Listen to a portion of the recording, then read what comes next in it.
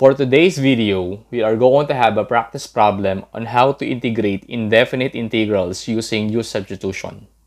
On the first example, what is the antiderivative of 3x squared multiplied by the quantity x cubed plus 7 raised to 5 dx?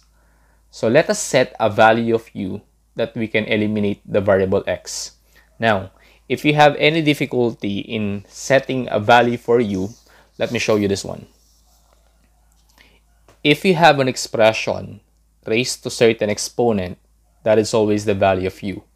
And if you have e raised to certain exponent, the exponent will be the value of u. And whenever you have a radical sign, the radicand will be the value of u. And whenever you have a fraction raised to certain exponent or it's been square root, that is always the value of u. In our given number 1, we have x cubed plus 7 raised to certain exponent. Therefore, the value of u, that is x cubed plus 7. And du, that is the derivative of x cubed plus 7, that is 3x squared dx. So let us divide both sides by 3x squared. Let's cancel this one. Dx will be du over 3x squared. So let us have the antiderivative of 3x squared, and x cubed plus 7 will be u raised to 5, and dx will be du over 3x squared. So we can cancel 3x squared. It will give us the antiderivative of u raised to 5 du. And the antiderivative of u raised to 5, that is u raised to 6 over 6 plus c. And this time, we can substitute the value of u, that is x cubed plus 7. So our answer will be x cubed plus 7 raised to 6 over 6 plus c. Or you can write our answer as 1 over 6 times x cubed plus 7 raised to 6 plus c. And this will be our answer. On example number 2, what is the antiderivative of x cubed over square root of 1 minus x raised to 4 dx? So let us have u as 1 minus x raised to 4 and du, that is the derivative of 1 minus x raised to 4, that's negative 4x cubed dx. And then let us divide both sides by negative 4x cubed. So the value of dx is du over negative 4x cubed. So let us have the antiderivative of x cubed over square root of u times du over 4 or negative 4x cubed. So let us cancel x cubed. This will be the antiderivative of du over negative 4 square root of u. And then, to simplify, let us move this one in front. This will be negative 1/4 antiderivative of du over, let us write square root of u as u raised to 1/2. And then, let us have negative 1/4. Let us move u raised to 1/2 in the numerator. This will be u raised to negative 1/2 du. And to simplify, this will be negative 1/4 times the antiderivative of u raised to negative 1/2, that's u raised to negative 1/2 plus 1 divided by negative 1/2 plus 1 plus c. So this will be negative 1/4 and then u negative 1/2 plus 1, that's positive 1/2. And then let's have 1/2 in the denominator plus c. And to simplify, this will be negative 1/4 multiplied by the reciprocal of this one is 2 u raised to 1/2 plus c.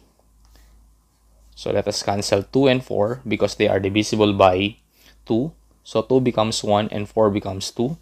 So this will be negative 1/2 u raised to 1/2 plus c.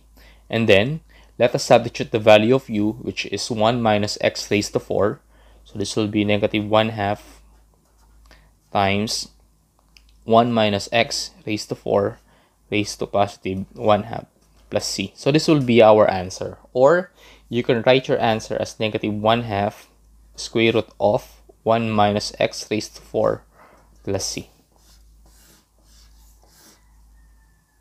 On example number 3, what is the antiderivative of x multiplied by the square root of x plus 2 dx?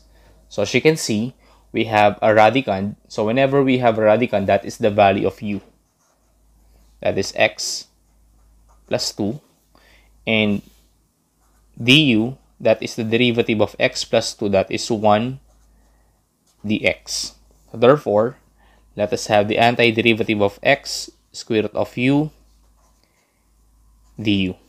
So this time, we can't eliminate the variable x. So what are we going to do is we are going to move 2 on the side of u. So there will be u minus 2 equals x. So this will be the value of x. So let us have the antiderivative of u minus 2 times, let us write square root of u as u raised to 1/2 du. And then let us multiply this one.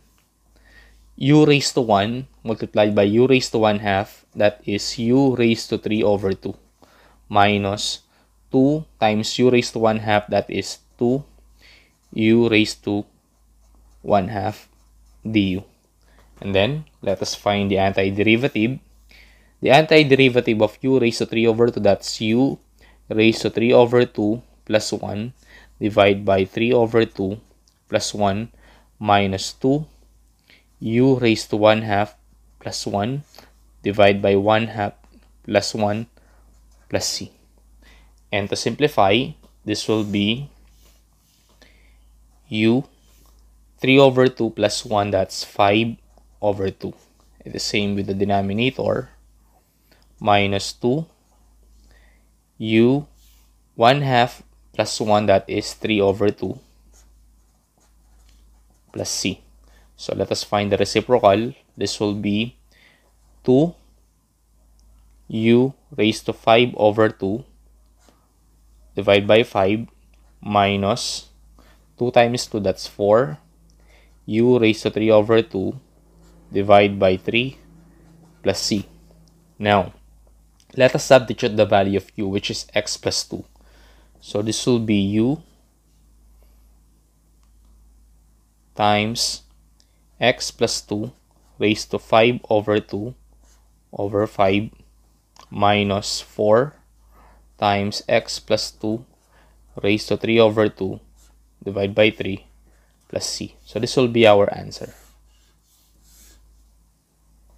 On number 4, what is the antiderivative of sine x over cosine cube x dx? So to simplify this one, let us write our given as the antiderivative of sine x over cosine x raised to 3 dx. So whenever we have a denominator raised to certain exponent, that is always the value of u. So the value of u here is cosine x, and du, that is the derivative of cosine x, that is negative sine x dx. And then let us divide both sides by negative sine x. So dx will be du over negative sine x. So we are going to have the antiderivative of sine x and cosine x, that is u, raised to 3, and dx will be du over negative sine x. So let us cancel sine x. This will be the antiderivative of du over negative u raised to 3. And then let us move negative u raised to 3 into numerator. It will give us the antiderivative of negative u raised to negative 3 du. And then, the antiderivative of negative u raised to negative 3, that's negative u raised to negative 3 plus 1 divided by negative 3 plus 1 plus c. So let us simplify. That's negative u, negative 3 plus 1, that's negative 2, plus c. And then, negative divided by negative, that's positive. So this will be u raised to negative 2 over 2 plus c. And to eliminate the negative sign on the exponent, let us move u raised to negative 2 into denominator. So this will be 1 over 2 u raised to 2 plus c. So this time, let us substitute the value of u, that is cosine x. So this will be 1 over 2 times cosine x raised to 2 plus c. And this will be our answer. So I hope you've learned from this video. Thank you so much for watching, and God bless us all.